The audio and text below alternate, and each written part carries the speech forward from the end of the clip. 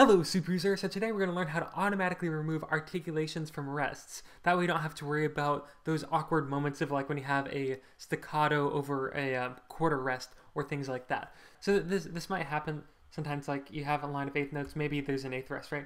And then you have just put staccatos on all of them, or maybe click and drag, and put staccatos on them that way, right? And then you end up with an eighth rest with a staccato. Or maybe this will also come up like, I don't know, you might have a bunch of notes like this, right? For like a violin player, you slur them, and I don't know, you put tenutos on them. That way it's more of a portato bowing. And then, you never know, you might want to just decide to make that note a rest later on. It still has that tenuto.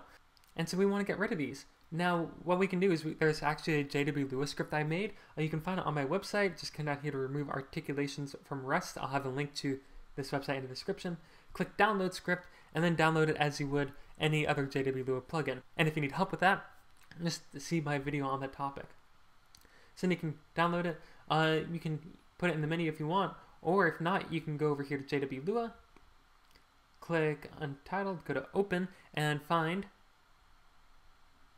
where you saved that script, and go over here and remove articulations from rests, open it, make the selection you want.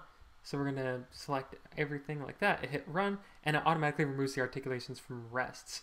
And that's great, and that's how it's done. But this script is a little bit smarter than that, because you'll notice that a couple weeks ago I actually did a video on how to have fermatas on every part.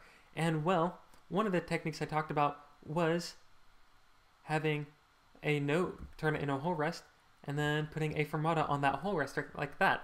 And well, if you're just doing a batch script and going like this and just highlighting everything, you don't want fermatas to be removed. So luckily, this script automatically detects if it's a fermata, and if you run it, it doesn't move the fermatas. Same thing if you have,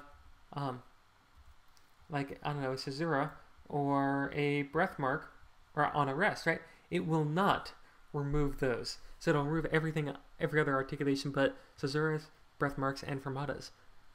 So if you found this video helpful, make sure to hit the like button so I know you want more videos just like this. Each week I post new content about how to use Finale to its fullest, so if you don't want to miss out on any of those videos, hit the subscribe button and ring the bell button down below. That way you can be notified as soon as a new video comes out.